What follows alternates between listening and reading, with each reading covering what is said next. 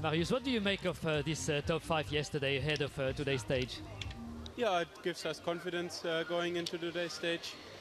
I think we were pretty unlucky with that heavy crash yesterday in the final, where we lost quite some positions and momentum and had to come back. And considering the circumstances, we are happy with the result. It looks like a harder stage today compared to yesterday. Is it better for you? Yeah, we will see what the other teams are doing and if it plays a role in the GC, the stage today. But on paper, it seems to be a better stage today than yesterday for me.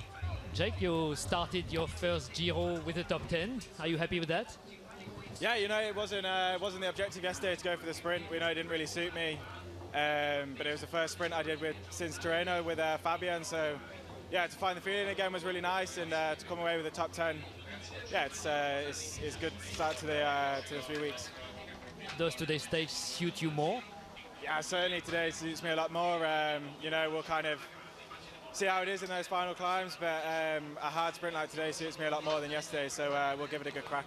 Primoz, 4 years ago, after stage 1, many people were saying that the Giro was over, that you already won it, but you didn't win it.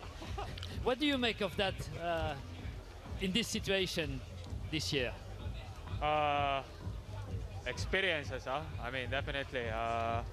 It's just stage 3, and yeah, still really big way to go. Today, do you think it's a stage that can influence the GC? Already did a bit yesterday, huh? You think it's a bunch sprint, but still the group at the end was not really as a whole peloton.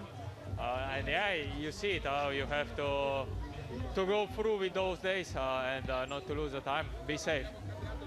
David, second yesterday, was that a surprise for you as well? Yes and no. I mean, in a sprint, everything can happen, but I was really looking forward to it, and I'm definitely very happy with the second place from yesterday. What do you expect today? Another sprint? I think there will be a sprint, but maybe not so such a big group as yesterday. So for me personally, there will be a hard battle to be there in the last day.